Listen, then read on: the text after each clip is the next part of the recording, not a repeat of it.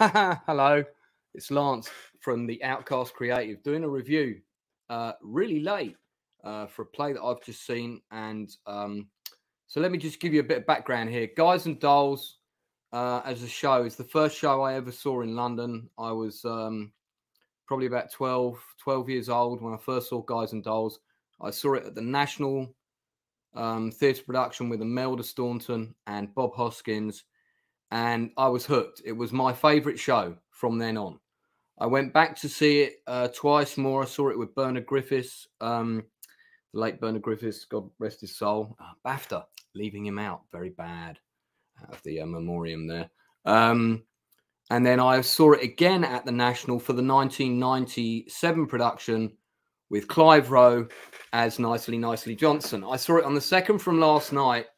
And Clive Rowe did 11 encores for that song, 11. And he lost his voice. His voice just went after the 11th one. And he was like, I can't do any more. So, I mean, Guys and Dolls is a classic Broadway musical. It's also been made into a film with Frank Sinatra and Marlon Brando. You can check out that version. It's available all over the place.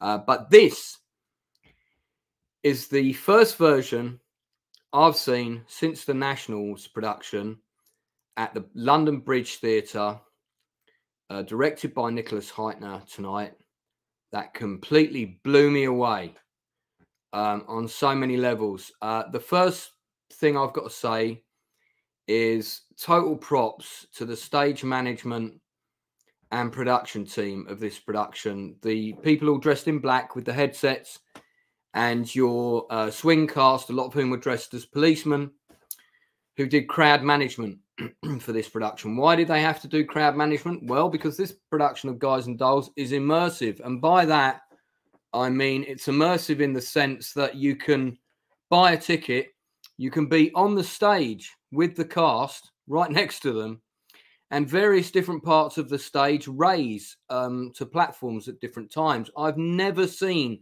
a show like it. The rehearsal and stage management skill to pull that off as slickly as they did. And I've never seen a production as slick as this, ever. And I go to the theatre a lot. I've directed 12 plays. You know, I've seen some really great plays in my time. I've seen some mediocre plays. I've seen some terrible plays. This production just took it to another level. That stage management team, the backstage people, the people doing crowd control, my credit to you all.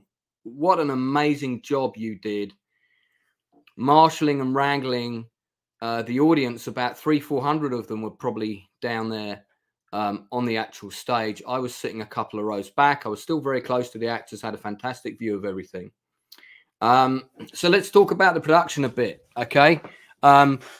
The cast, wow, what a cast. I would not have put Daniel Mays to play Nathan Detroit as an actor, but you know, he was perfectly suited to the role. But the cast were absolutely outstanding. So this is the cast in the Bridge production.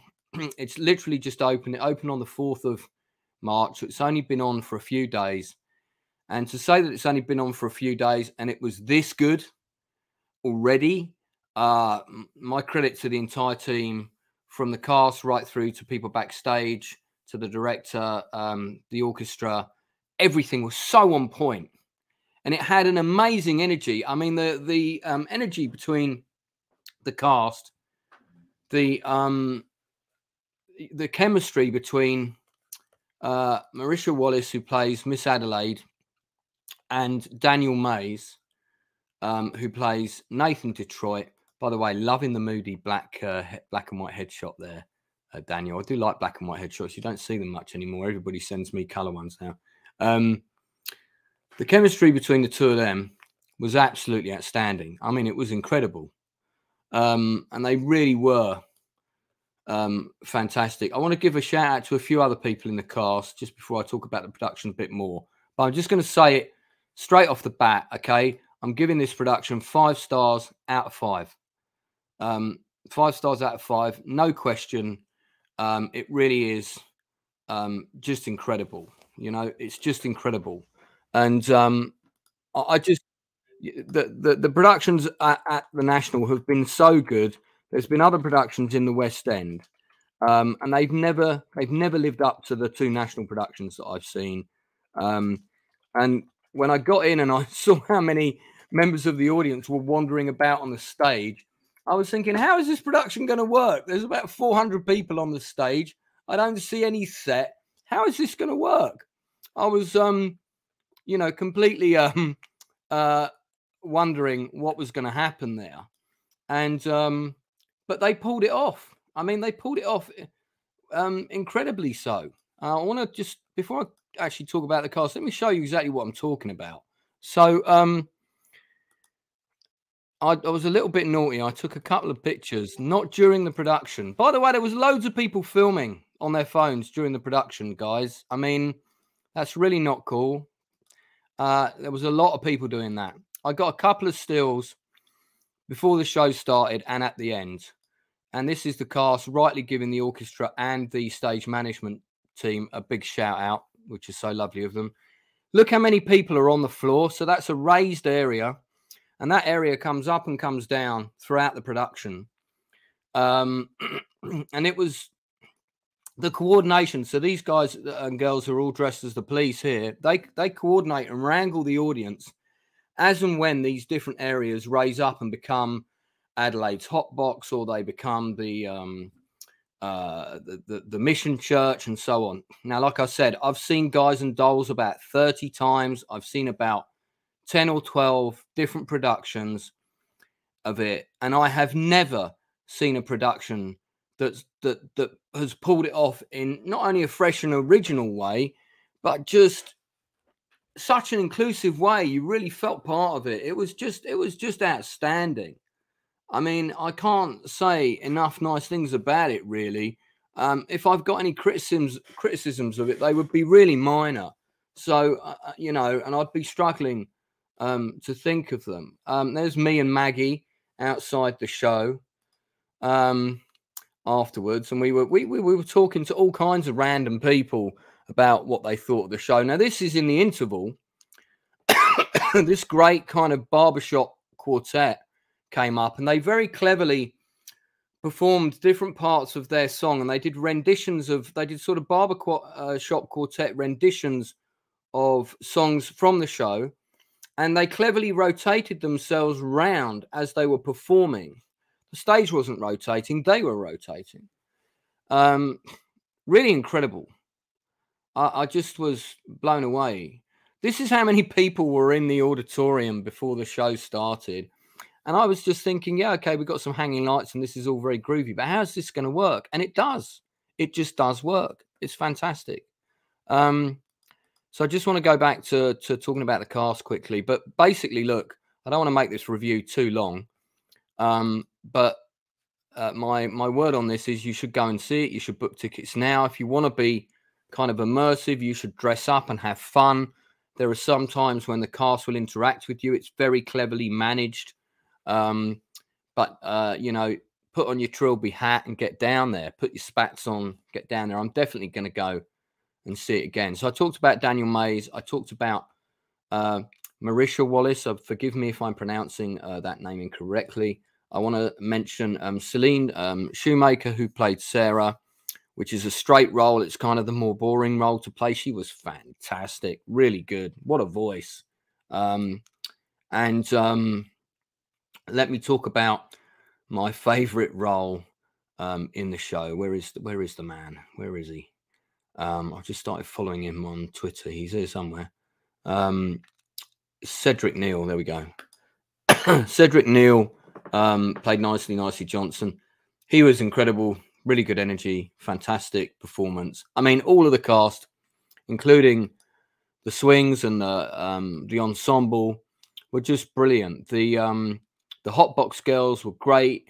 Really fantastic job. They had a fantastic energy.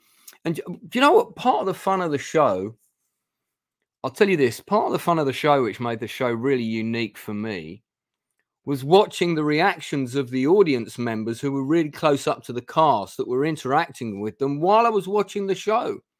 So you kind of had a performance going on two levels. You've got the performance of the cast, and then you've got the reaction and the energy of the audience that you're also privy to seeing because they're lit with the cast.